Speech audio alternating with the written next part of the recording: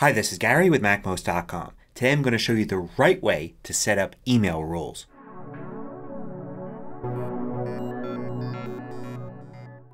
MacMost is brought to you thanks to a community of supporters.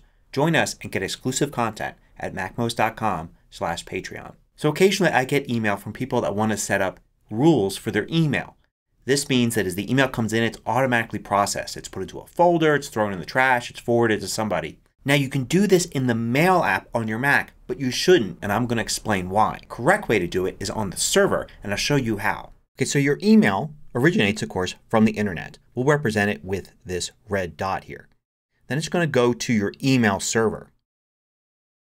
From there it's going to go to your computers. Now in the old days we may have had just one desktop computer. Then the email would have gone to your desktop computer. And then you could have set a rule there in the Mail app. And that rule would do something to that email. Label it, move it to a folder, do something. It would apply that rule. And that's it. It would work great. But that's not how things work now. Now we've got multiple computers and other devices like phones, tablets, etc. So what happens is the email comes from the internet and goes to your server. From there it goes to all of your devices. Now if your desktop Mac is the one with the rule, it's going to apply that rule on the desktop. And then you end up in a state like this. On your desktop the rule's been applied. Perhaps that email has been moved to the trash or a folder or somewhere else. But if you look on your laptop you don't see that rule applied. And if you look on your phone you also won't see it applied. What will happen eventually is your desktop will sync with the email server and apply that rule across all of your devices. But it will take some time and it's very glitchy. What's worse is say your desktop is offline.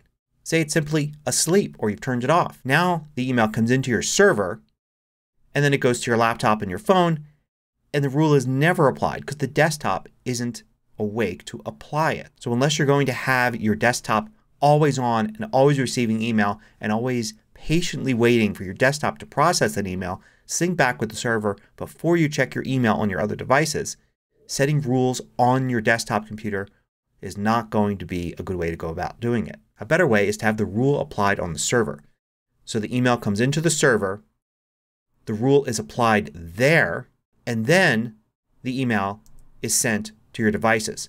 And it's sent there already inside a folder or having been put in the trash or forwarded to somebody or marked as read. So adding a rule on your server is fairly easy. I'm going to show you how to do it if you're using iCloud email. If you're using Google or Gmail you can do it there as well, although they call it filters. Other email systems will call it different things, but you have to usually log in to your email service on the web and go to your controls and settings there. Now old-fashioned ISP email is not going to offer this. If you're still getting your email from your ISP you should definitely think about moving to a more modern system like iCloud or Gmail. So I'm going to log into iCloud.com in the browser.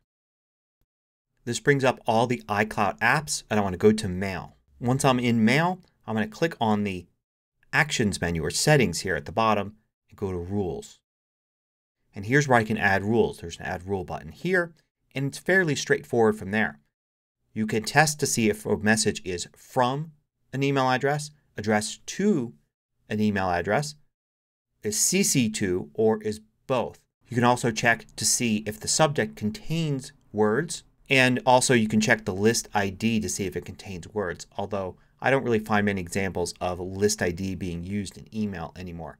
So you enter your information in here. So if it's from a certain email address, then here are the things that you can do. You can move the email to a folder, move it to the trash.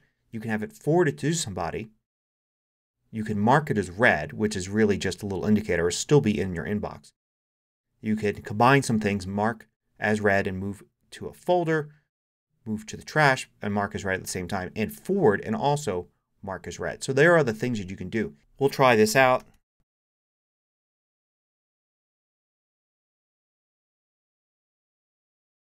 By adding this rule here, and there's the rule. I can click I to edit it or hit the delete button.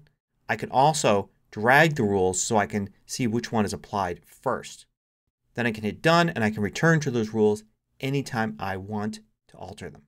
Now there is a downside to using iCloud's rules like this because there aren't as many options as there were in the Mail app on the Mac. You could do things like filter by content or stack up a whole bunch of different conditions. So you have to stick to the basics using iCloud rules. If you're using Google's Gmail servers, then you have a lot more options available in their filters.